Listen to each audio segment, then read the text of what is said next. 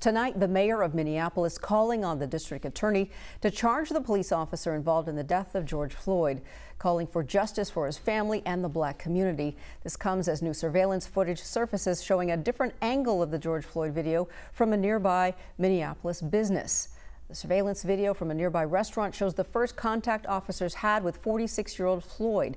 One officer escorts him out of a car handcuffed, and Floyd sits on the sidewalk. Moments later, Floyd is escorted away. The officers were responding to an alleged forgery. Police said Floyd initially resisted the arrest. This video does not show that. Floyd died after an officer kneeled on his neck for several minutes. Meanwhile, Floyd's family is speaking out. They say firing the officers is not enough. They want them charged with murder. And BNC's Venice Toussaint joins us now live in the studio with the very latest on this story. Venice, what do we know now about the officers who were involved in this? Well, Fred and Laverne, Derek Chauvin, the officer seen kneeling on George Floyd's neck, has been involved in several officer shootings in his nearly 20-year career with the Minneapolis Police Department. The attorney he's now hired is the same attorney who represented the Minneapolis police officer who was acquitted in the death of another black man, Philando Castile, 3 years ago. My stomach hurts. My neck hurts. Everything hurts. Please. Please. I can't breathe, officer. Those were George Floyd's last words, begging for his life as a Minneapolis police officer kneeled on his neck for 8 minutes, while Floyd, who was handcuffed and visibly in pain, wailed, "I can't breathe." I can't breathe. Please, the knee in my neck. I can't breathe shit. Unfazed and with his hands in his pocket, the officer identified as Derek Chauvin appears to apply even more pressure to Floyd's neck until Floyd goes silent. We need justice for my brother. They need to be convicted of murder. All 4 officers on scene were fired. In an emotional interview, Floyd's family says that is not enough. What I did see was murder, and that's what I want them to be arrested and charged and convicted for. According to the Minneapolis Star-Tribune, Chauvin has been involved in several officer shootings in his 19-year career with the police department. In 2008, he shot and wounded a man during a domestic violence call after he says the man reached for his gun. In 2006, Chauvin was one of 5 officers who responded to a stabbing. One of the other officers shot and killed a man. In 2017, Theo, another officer fired in Floyd's death, was sued for excessive force for punching a man who was handcuffed. That case was settled out of court for $25,000. One Twitter user wrote of Theo, quote, "The Asian American police officer who stood by and helped his white colleague take a knee on George Floyd's neck must be prosecuted as an accessory to murder. Some Asian Americans go about their whole lives enabling white people to hurt minorities. They make me sick. Hashtag George Floyd." That tweet retweeted nearly 3,000 times. No peace, no justice, no peace. Thousands protested in Minneapolis on Tuesday, the protests intensifying overnight. At one point, police throwing tear gas and flashbangs to disperse the crowd. The protesters chanting Floyd's final words.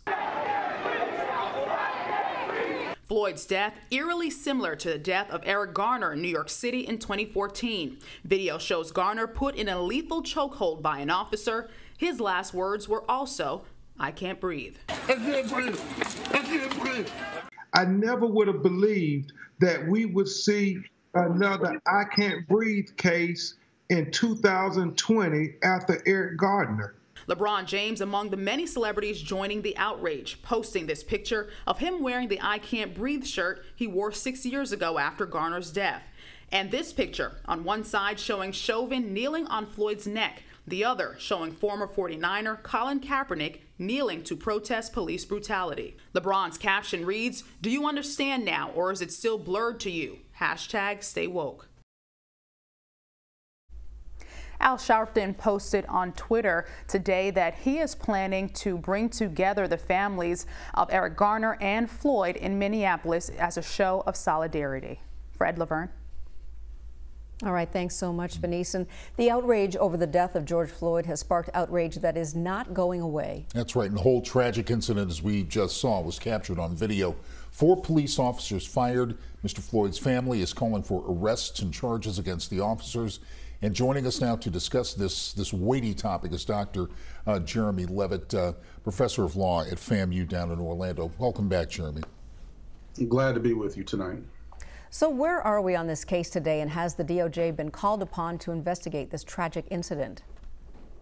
The DOJ is always going to be slow. Obviously, there's a state investigation. The FBI is looking at a case of racial discrimination here, but the investigation is going to take time. It's going to be slow. Those 4 officers who were fired have a very powerful union behind them, and they have lawyers. So now it's the information gathering phase. It's hard to dispute what we see with our eyes, but we know over time there have been several officer-related shootings and civilians who want to act like officers who have essentially been let off the hook by grand juries and prosecutors. So we'll see what the evidence reveals. And you know what? Here's the other thing. There were nonviolent protests against the killing, which we saw just a few moments ago in Minneapolis and in Chicago, but particularly in Minneapolis. And those protesters were met with tear gas, they were met with rubber bullets, they were met with flashbangs. But then we see other protests for the so-called right-wing folks out there who were protesting who knows what, reopening businesses and all that. What is the difference between these two? Well, listen, if we're going to be honest, we have to have a conversation about white fear of brown people, because what's underwriting all of this is fear, plain and simple. There's not a fear of white men, even in state capitals, carrying their arms openly. And while Michigan law permitted that, and Minnesota law does not permit that, the fact that you can have nonviolent protesters protesting because black people are being killed by police and other persons throughout the country.